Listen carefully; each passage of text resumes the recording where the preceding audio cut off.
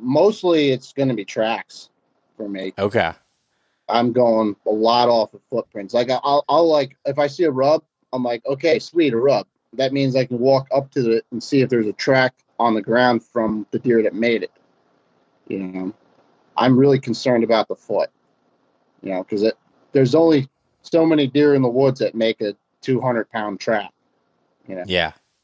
and I'm sure like there's some areas around me that have really big rack deer but smaller bodies, and I'm sure I've walked right past some really magnum deer over the years.